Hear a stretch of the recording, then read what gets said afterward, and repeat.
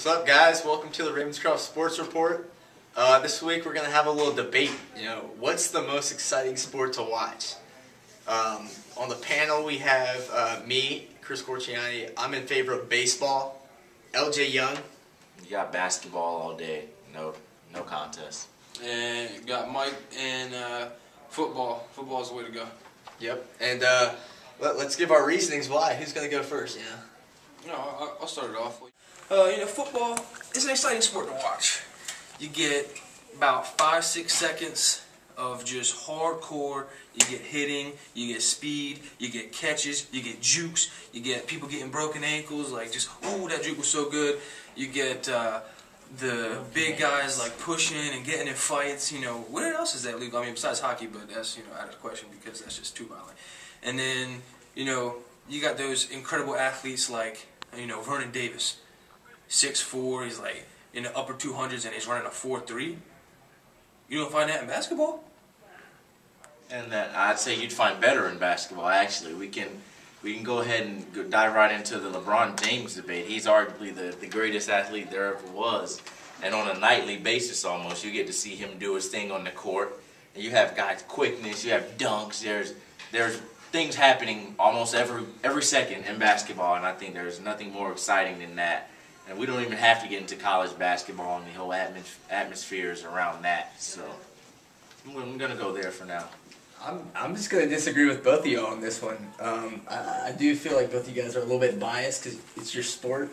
I don't play baseball. I love the game. And it's a great sport where you can just sit back, relax, enjoy it, get some peanuts. Oh, yeah, if you're 80 years old maybe and you have 3 hours to watch the game. Well, I want to see something exciting. It's a game of patience, and there's also excitement. The home runs, the home run derby. You underestimate how hard it is to hit the ball. That's just ridiculous. And hey, hold on. Some people see baseball got too many games. You guys have like 161 games a season. That's a lot of games, and I mean, who has time to follow that? With football, they keep it simple.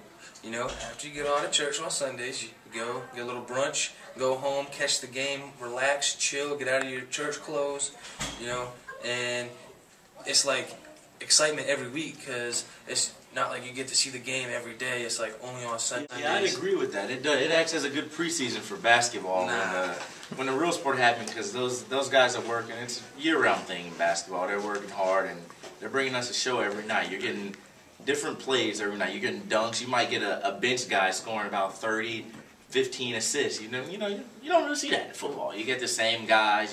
Calvin Johnson's going to go for about 200 yards. Let me attack football real quick.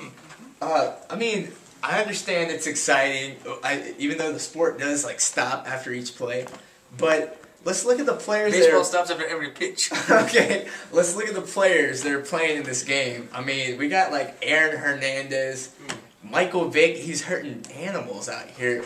These guys, I just can't watch it. I do like football, but it has nothing on baseball. These guys are classy gentlemen that take steroids, right? Okay, they do. Barry Bonds, They do take a little bit of steroids, but they're not punks. And to attack basketball, I love the game, but sometimes in the National Basketball Association, they just don't play that much defense. It's a little rough to watch. Well, I definitely have to disagree, because you have guys like Tyson Chandler, and I can go on Aaron Aflalo, guys that can really defend and get after someone, and that can be exciting.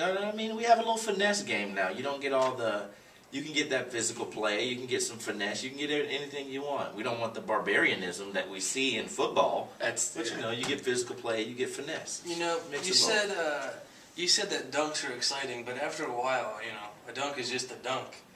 I don't know. It's watered down after a while. I don't know. When you get a sub 6 foot guy, like let's say a Nate Robinson, he goes and dunks on a guy like Dwight Howard, I'm pretty sure anyone could get excited about that. Yeah. Okay, what about a 102 mile per hour fastball? Rollins Chapman coming right at you on your TV screen. I can drive a car that speed, so it's not very exciting to me. I just don't understand how you guys don't think baseball's the most exciting. It's exhilarating. No way. You might as well play golf.